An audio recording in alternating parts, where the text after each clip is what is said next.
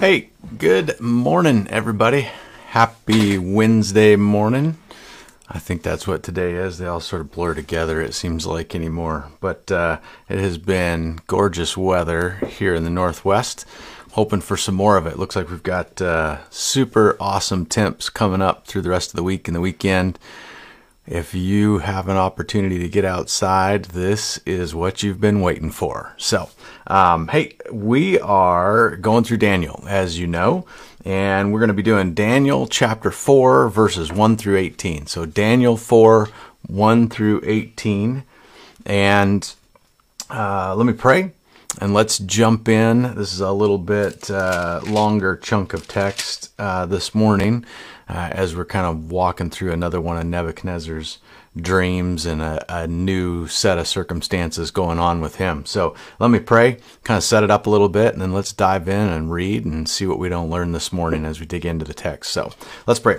Man, God, we love you. Thank you so much for your word. Just pray that you would continue to guide us, direct us, help us be taught by your scriptures, by your spirit, not only to learn history and events and people and how they interacted and followed you in the past, but just teach us personally. Lord, use your word to correct us, encourage us, strengthen our faith.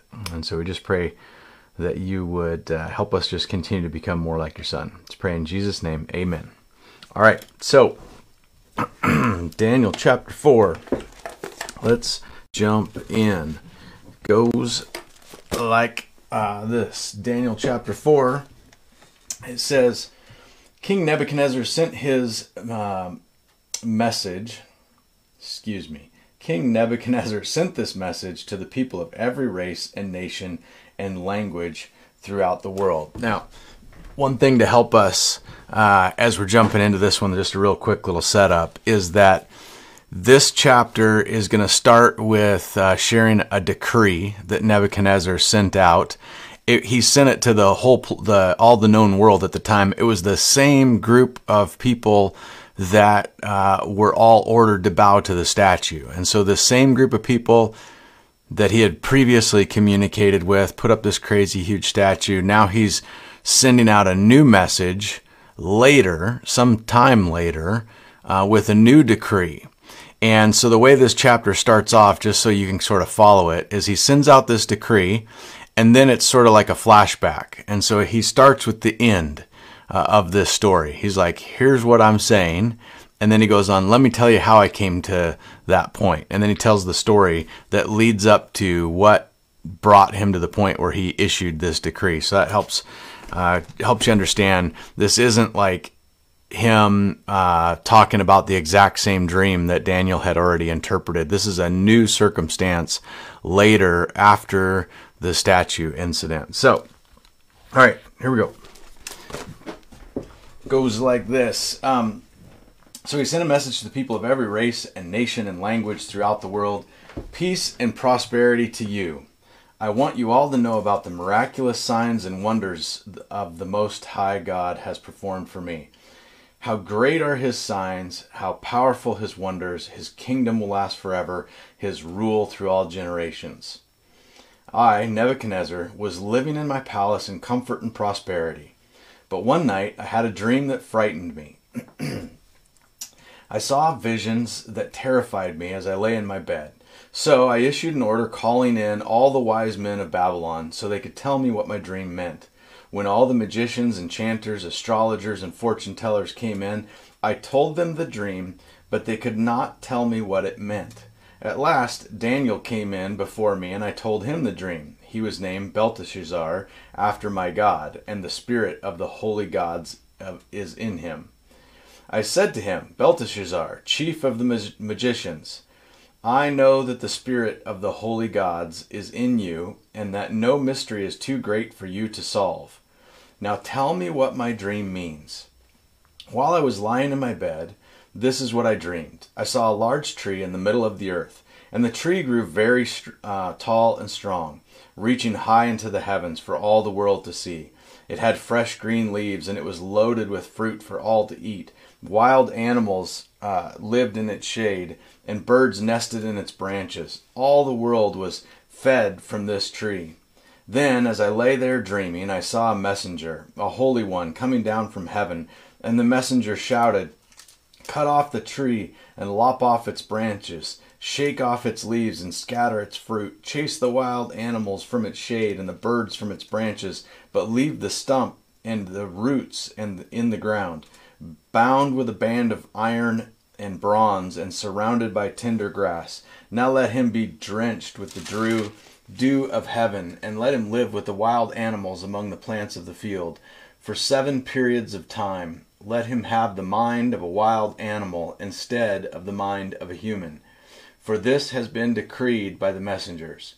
It is commanded by the holy ones, so that everyone may know that the Most High God rules over the kingdoms of the world.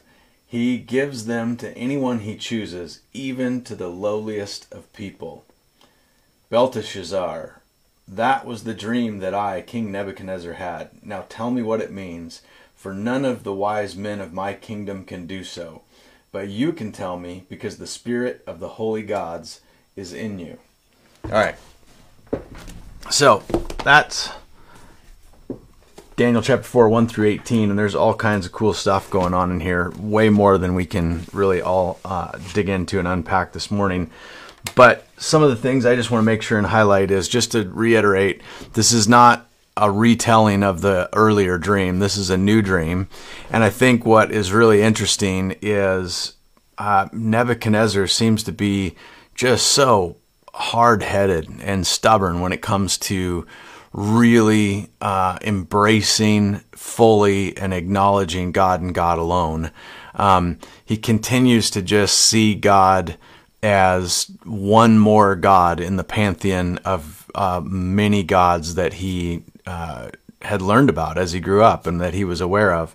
And what's interesting is, even after Daniel had interpreted his dream the first time, and he didn't tell him what the dream was, Daniel actually told him, "Hey, here's what you dreamed," which is phenomenal, and obviously credits God's intervention to provide that knowledge for him. And then he says, "And here's what it means." Now here later on, Nebuchadnezzar gets another dream, and what's the first thing he does? Calls all the regular guys back in again. But this time he tells them up front, here's what it means. And I was just kind of curious to me to wonder, like, why would he go about it that way when Daniel was there? And I don't know if maybe it was just because Daniel was like his safety net, where if he didn't like the interpretation that the other guys gave him, or it didn't make sense to him, he could always have Daniel as his fallback. Like, when all else fails, Daniel probably will know what this means.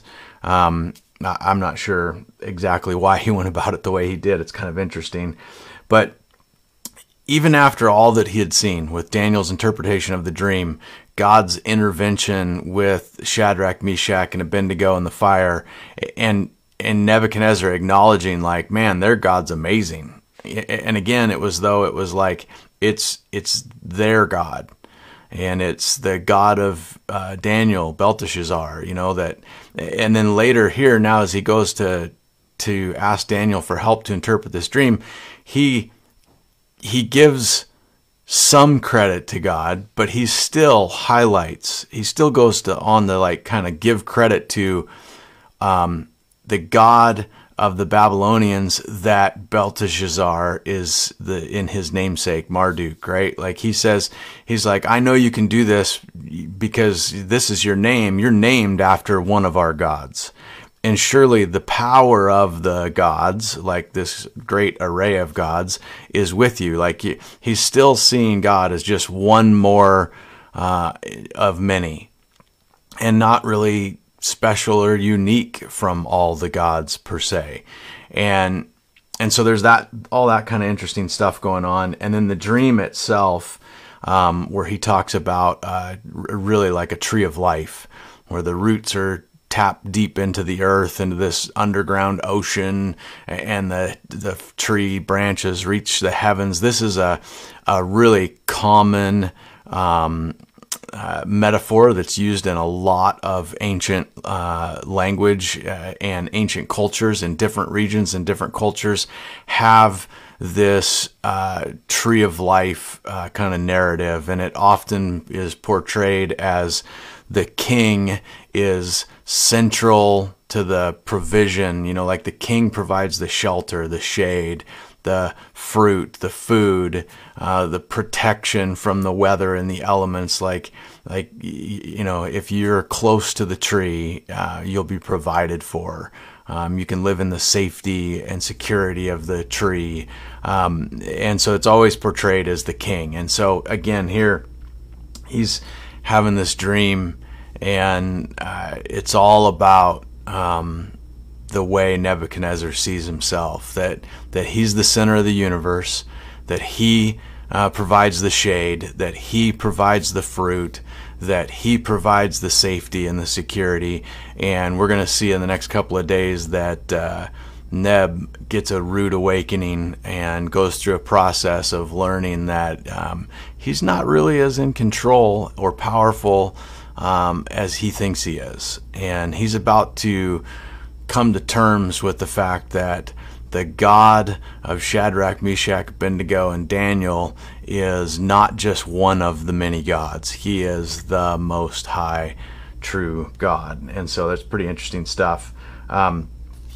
So that's kind of the stuff that was sticking out to me. The thing that you can't help but think, like, how stubborn and hard-hearted is Nebuchadnezzar. Like, how much do you have to see before you actually acknowledge that God is God, right? Like there's something supernatural and amazing. And I think, like a lot of us, it's easy to see and hear stories of God doing amazing things in other people's lives, even if you're a witness to it. And it's like, man, that's pretty amazing.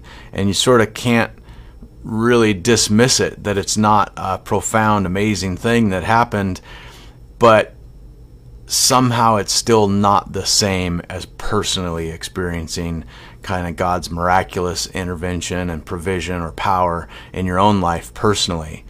And there's something about personally putting your faith in God and recognizing that God's at work in your life that is different than seeing God work in the lives of people around you. And I think particularly for people who are able to take care of themselves, who are, by the standards of most of the world, wealthy, they can feed themselves, clothe themselves, they can provide a home for their family, they've got a car to drive, they've got a paycheck coming in. If they get sick, there's a doctor to go to. Like, they basically have kind of life sorted out. And they can kind of like be their own little tree of life, right? Like, I kind of put my roots down and grew, and I can provide for myself. I can take care of myself. The people around me I can take care of. I can help support and provide safety and security for them. And there's sort of becomes this sense of kind of independence, that like, I can do this. I've got this. I can kind of be in charge of my own life and run my own show, and things are fine. We've got our ups and downs, but I'm okay.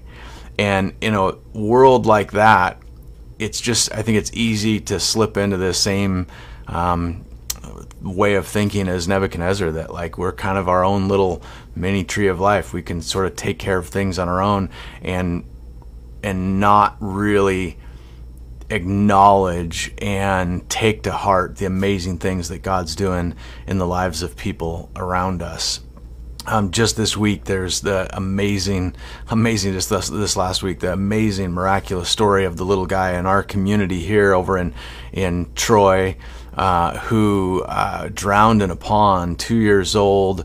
There's absolutely nothing about that story and the instance that happened that says that little guy should be alive. And if he was alive, in every instance, every doctor, everybody that has any experience would tell you that best case scenario, he would have been a vegetable, just like brain dead.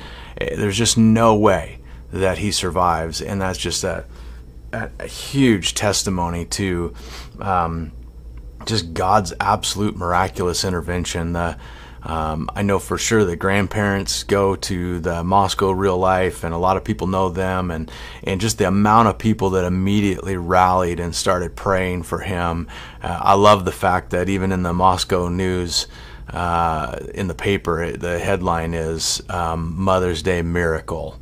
You know, that this little guy woke up after drowning, essentially dying, being on life support, heart flighted, all of the stuff that went on, and he wakes up, and according to the story, it says the first thing out of his mouth was he wanted to know if he could have some chocolate. I just about guarantee that kid's going to get as much chocolate as mom can give him right now.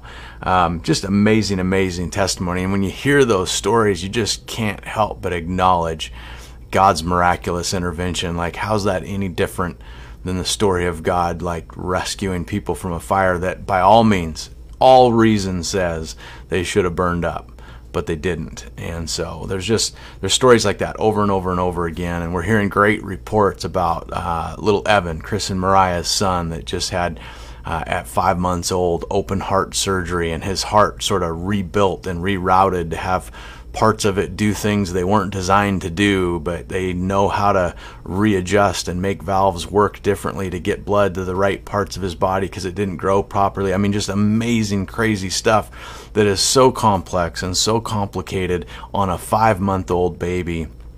And the kinds of the risk factors involved are incredible, and he's done amazingly well through the whole surgery, and not only amazingly well, but he's awake and alert and breathing on his own way sooner than anybody ever has at this age from that type of surgery. He's recovering quicker than anybody ever expected. His eyes are bright, his color's good. Like, it's just so obvious when God is doing miraculous things.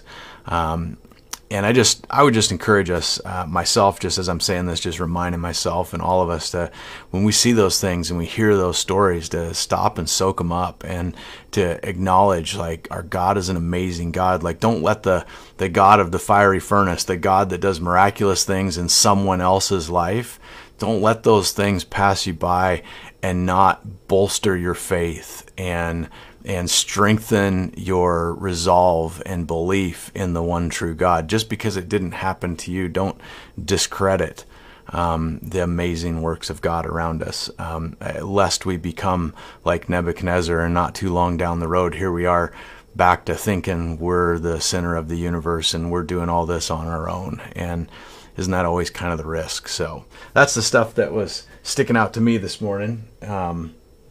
I don't know where I did with my phone. So guess what? I don't know who's on here today, but if you are on today, make sure you drop some comments. Let us know where you're watching from. If you've never commented before, today is the day. Open up the video on Facebook, drop a comment, let us know where you're watching from, let us know how long you've been watching. A lot of people I know watch on the replay. If you catch this later on the replay, just throw in a hashtag replay and let us know that you're watching later in the day. I love jumping in the comments, interacting with everybody. A lot of times there's prayer requests going on. There's encouragement going on between people that are watching. There's lots of just good old-fashioned virtual hugs and high fives and greetings and checking up on each other. And so I would just encourage you to come out of the anonymous watching from a distance and actually plug in and comment and jump into the community instead of just watching from afar. So, hey, let me pray for us and get us running for this Wednesday. Man, Lord, we love you. Thank you so much for your word. Thanks so much for this story again and the scriptures this morning in Daniel, that, Lord, we get to see how you just continue to miraculously reveal yourself, and oftentimes it seems like you're so subtle in the way you're involved in the world around us, and then other times it's just great big old things like rescuing people from a fiery furnace, or bringing a drowned toddler back to life, or holding in your hand the health and welfare of a 5-month-old baby through open heart surgery. Just the amazing things you do, God. I just pray that we don't miss those things, and we don't miss the opportunity to give you glory and praise and credit for them. And I pray that, Lord, they just strengthen our faith and embolden us to believe in you evermore. And so we love you. Just pray in Jesus' name. Amen. All right. You guys are awesome. Coincidentally, keep praying for little Evan. He's still healing, and for this little miracle guy that's on the mend in Spokane after this crazy drowning incident. So those are a couple of little guys in our own community here that we can lift up and ask God to continue to provide and heal and tell their story to the people around them. So have a great day. See you tomorrow morning.